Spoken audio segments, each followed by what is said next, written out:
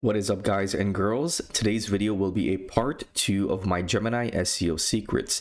Today we'll be going over some new features included in Gemini that you may not know is available. So included in Gemini is the ability to use Gemini across different apps.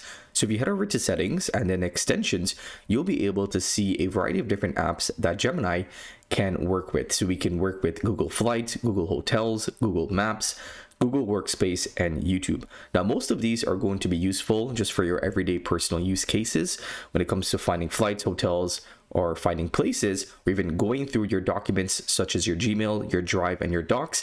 You'll be able to go through that information quickly using Gemini. So essentially, Gemini can connect with some of your external Google apps. But the most important extension, in my opinion, is the ability to connect YouTube to Gemini.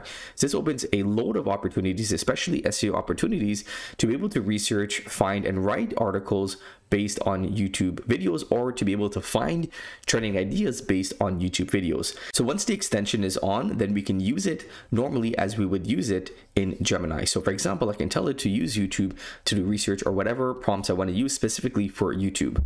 For example, I can tell the AI to give me the best YouTube videos for the topic, and I've entered the topic, the best AI tools of 2024. And as you can see here, we are getting some popular YouTube videos for this specific topic. So let's say we wanted to work with these two videos. I can then tell it to first give me more information about each of these YouTube videos. So I then told it to extract the most relevant and important information from these two videos and to be in depth. And as you can see here, it was able to extract the transcript and extract the top tools in which those videos use within those YouTube videos. So for both of these videos, what I can do now is, now that I have more information to work with, I can tell the AI to create a blog post outline for a video topic on a similar idea using the information from these two blog posts. So the idea here is that we're doing research to find a keyword or topic in which we're going after, then we're extracting information, and then we're going to take that information to create our own unique blog post using Gemini and YouTube. So here is the full outline in which we were able to get back. We get the title, the ultimate guide to AI tools, reshaping learning and productivity, an intro, section 1, AI powered learning revolution, top AI learning tools, free tools, beyond the basics, considerations and cautions, a conclusion, and additional notes. So I would say that this is a pretty good outline. Then we can simply tell the AI to write the full article using this outline. Okay, so I told it to simply write the full article, be in depth, and include as much information as you can. This is the full article. It is about 800 words, which is not that bad. Of course, if you want to get a longer article, you can tell it to write the introduction first, then write section 1, then section 2 individually. And usually you're able to get a much longer article. I can then go ahead and double check the responses using Google. Let's go ahead and quickly do so to see how accurate or up to date this information is. Okay, so it says most of the information is correct. Anything that's yellow may need to be checked again. So for example, this blurb may need to be checked again, but for the most part, everything seems to check out and to be good. We can also search related topics using Google. So that's the first way in which we can use YouTube and Gemini. We can find ideas for topics in which we like to write about, extract information, use that information to write a unique article on that topic. The second way in which we can use YouTube and Gemini is to find trending ideas or topics within our niche. YouTube is the second largest search engine, so of course you'll be able to find some very unique ideas that you can then write a blog post on and find some opportunities that maybe your competitors aren't writing about. So for example, I've told the AI that I want you to find trendy YouTube video topics for the niche in which I'm in, which is backpacking.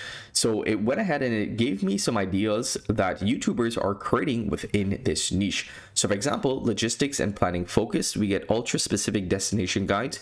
So go deep into one specific backpacking location, discuss essential gear, permits, trail variations, safety, wildlife concerns, and so on.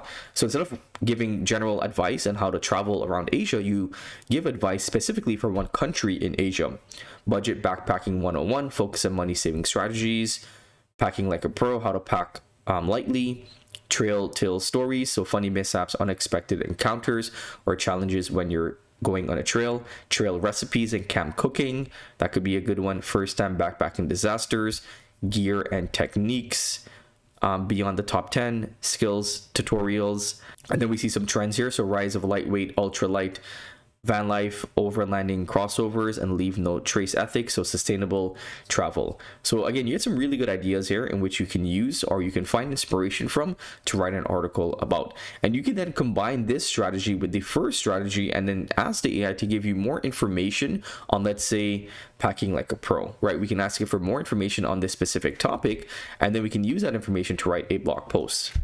For example, I've asked the AI to give me more information, and as you can see, we get a decent amount of information here, and then we can use this and turn this into a blog post. Another variation of this strategy is you can actually go ahead and paste in specific YouTube videos, and you can ask the AI to extract the transcript of the video. Now, it doesn't actually give you every single word of the video, but it will give you a summary of those videos. So again, you can do this for a couple of different competitors. Let's say if you wanted to rank for a keyword, you paste in a couple of top ranked YouTube videos for that keyword, then you get a summary or a transcript, use that information to then write a unique blog post.